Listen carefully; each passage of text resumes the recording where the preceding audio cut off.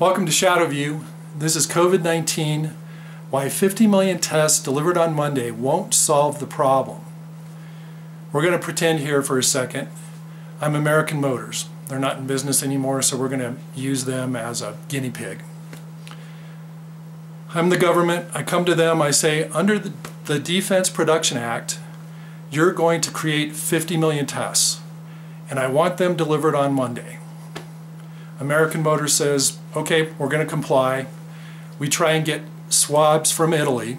That's the #1 producer in the world, right where the virus hit and was very strong. But we get them. We get the 50 million swabs. We need personal protective equipment. We get masks from China, right in the Wuhan area. That province is where they produce the world's largest amount of masks. But we get them. We get 50 million of them. We put all these test kits together. We do an amazing job. We disperse them, get them out to the government on Monday. The government disperses them to all the states on Wednesday. Amazing. We test 50 million Americans in 7 days. This is an NAT test, a nucleic acid test. It takes 48 hours to get the results. A person has to be quarantined for that 48 hours. Otherwise, the test is really worthless. Shouldn't have tested. But everyone stays quarantined, all 50 million people. But guess what? We've overwhelmed the labs. It takes specialized labs to process these kinds of tests. It takes specialized equipment. It takes trained technicians. We don't have the lab resources to process all these tests. So now the results are a week down the road, 2 weeks down the road, a month down the road, and we need all these people to self-quarantine during that time. And really, honestly, a negative test doesn't mean a lot. We want to know who's positive and who they've come in contact with, and really just test that small group of people. That would be meaningful. And then quarantine that small group. So testing everyone in America is a totally dumb, irrational idea. It doesn't work. It isn't what we need to do. But that's not the case. So anyway, so we get all these tests out. A month later we get the results, and basically all of that information's tainted. We need good information. There's a couple of different tests being worked on. One in Colorado, one at MIT that uses Sherlock. It's developed at MIT. It's a process that is still an NAT test, but it only takes an hour to get the results, and it doesn't take all the specialized lab work. That's the kind of test that we need. It's similar to a pregnancy test. You put a tongue depressor in your mouth, and you get the results within an hour. It can be read out without having to have lab techs and all this other stuff. It's a low-cost way to go. It is like the other NATs where you do get false positives, so you definitely can have people that are not sick testing as sick, but that's probably the way you want to err. There are also protein-based tests that also take an hour to get the information that are in the works. All of these are being submitted to the FDA. May take 6 months. It's getting fast-tracked, and it still may take 6 months. We hope not. But we don't want to rush that process either. We don't want to make people sick by having a problem with the test. We don't want to get false results that we're building models off of and working from. We want good data. Good data is the only way that this will work, and so we want the FDA process and procedures to be in place to make sure that the data that we collect is useful. Otherwise, we're wasting our time. We're having people depend on things that aren't real. The other thing that's not real is the media today.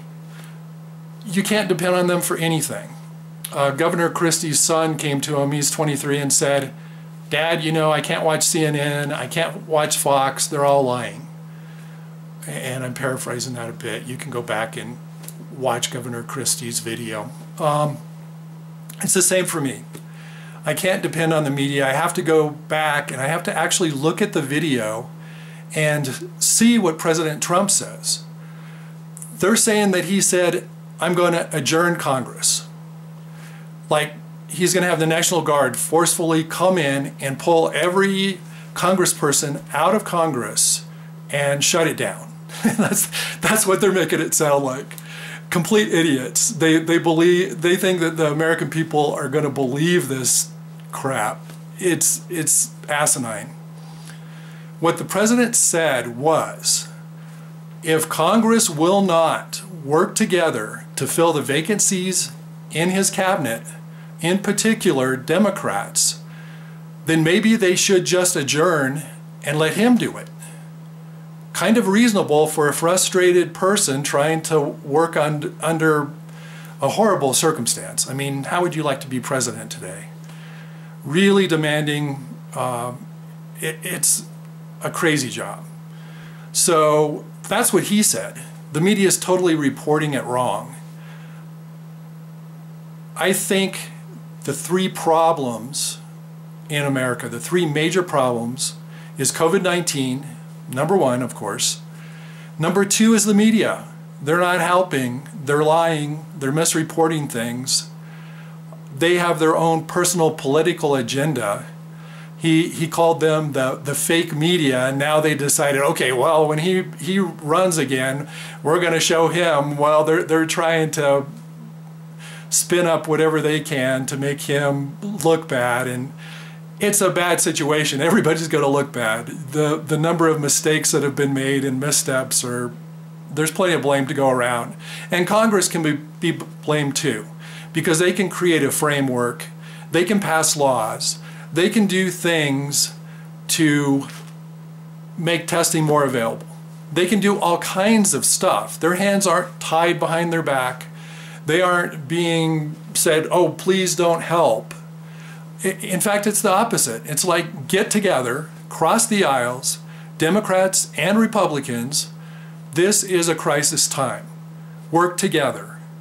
The American people are tired of the bullshit. So anyway, that's my little soapbox thing anyway for the day. So looking around the nation, the numbers were going down. They were looking really good. By the way, congratulations to California. What a great job you guys are doing. Congratulations to the whole West Coast, really. Oregon, the state of Washington, those places, it's going to come out in the new census. Those places are way more populated than we think they are, statistically, and they've done a great job holding down the virus in those areas. Louisiana, you got into a bad situation and you've been working your way out of it. Amazing. New York took some back steps the last 3 days. Rhode Island in particular, because of infiltration from New York and Boston, their numbers went up and are looking kind of bad. But there's lots of states where it looks like it's starting to plateau, where the numbers are looking pretty good. We need to keep social distancing up, though. We don't want to relax quite yet. I know it seems like a year. It does to me anyway.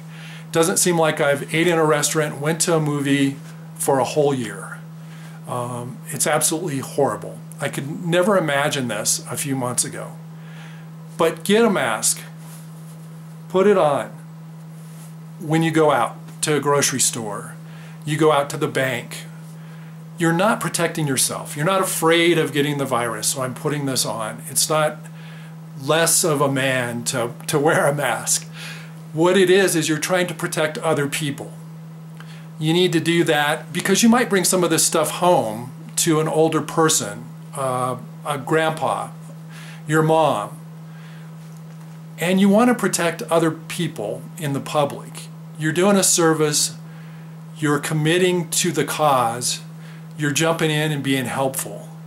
Even if it's all you can do, even that's the only thing you can do today because you're staying at home, you don't have a lot of money, put a t-shirt on. Put it over your mouth and nose when you go out. If you're working on a construction site, wear a mask, wear some gloves. try to help other people stay healthy. And in turn, hopefully they do the same for you. This is an all-in kind of thing. We need to work together. Doesn't matter, Republican, Democrat, Hindu, Muslim, it doesn't matter. We're all in this together. The virus doesn't care who you are. It doesn't care how old you are. Because really, even statistically, if you're young, you won't get the virus. It doesn't mean you can't get the virus. And that's something that is really interesting. So we have a lot of data coming in. We have the number of confirmed cases. We have the number of confirmed deaths. And those numbers are matching some modeling for sure.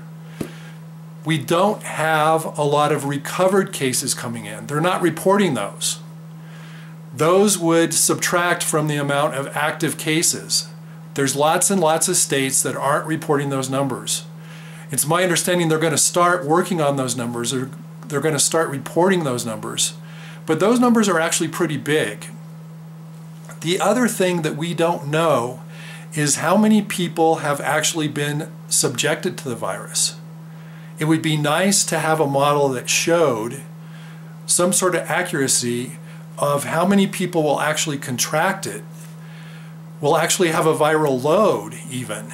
See, I think there's some people that won't even have a viral load when they're subjected to the virus, even for long periods of time. They're just naturally immune to it.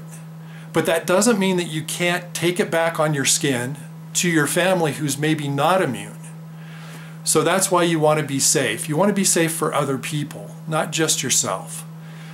And then there's also a certain segment, and we know that that's 10 to 20%, or at least that's what the CDC's been saying, of people that won't show any symptoms but are carriers of the virus.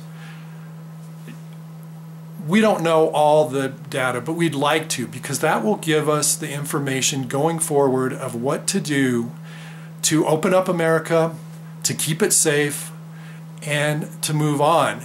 This virus isn't just going to go away. We're going to have a vaccine, of course. We're going to have treatments that actually work. A pill that you can take and be done with it in a week or two and you don't die from it. Once those things come into place, we can all feel safer, we can all feel secure, and we can move forward. But a vaccine is a ways off. Even with all the effort, and there's over 62 studies going on right now for vaccines, and there's some promise there, don't get me wrong.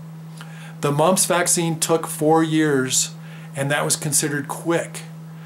So if it's done in a year, year and a half, that would be amazing. If they can do it quicker than that, that would be great too. But remember, we need to do a lot of human studies because we don't want to enhance the virus. Some of the vaccines are actually enhancing the virus, making you sicker. So we can't have that. We can't send that out to 50 million people and have made the situation worse. We have to be smart. We have to do the right things. Everyone's impatient. Trust me, I am so impatient. But we have to do the right thing. So let's work together. Let's have a great week. Let's stay safe. Shadowview out.